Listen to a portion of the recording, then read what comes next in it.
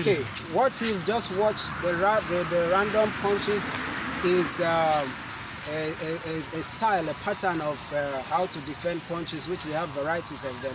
So that very one you've just seen is one of few others, which I'll go to explain them one after the other, why you should apply which one or why you shouldn't apply which other one. Now the first one that he did, just take a jab, pop, and take the two, pop, and see that? Then that's for that. Now if I want to do, that's the first variation that you saw. Now I want to do a different variation. Now take the jab, see that? Take another jab. Can you see what just happened? Now I repeat again, take a jab, take another jab. Good. Now what happens to your hand when you take the jab? Good. Now it's different from this. Take the jab. That's the first variation. Now I told you, you can decide to use that one or you can decide to use this one, but this second one is when you are intentionally want to displace your opponent. You don't want to go this, let's just wrapping up it the techniques with him. You just want to end the fight by that. Then take it again. Pop. You see that?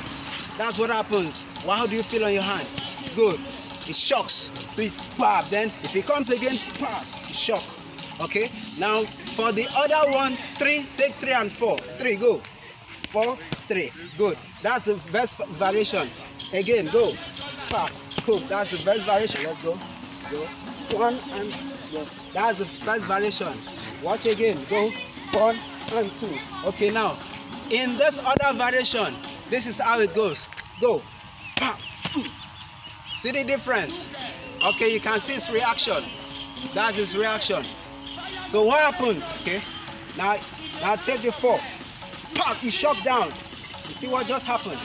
After the shocking down, go pop. I shock down. I take this. The shocking, you saw his reaction, will always send a message back to him. So that flow that he has, that he's intending to come back 1 and 2, 3 like that, will be checked, will be reduced.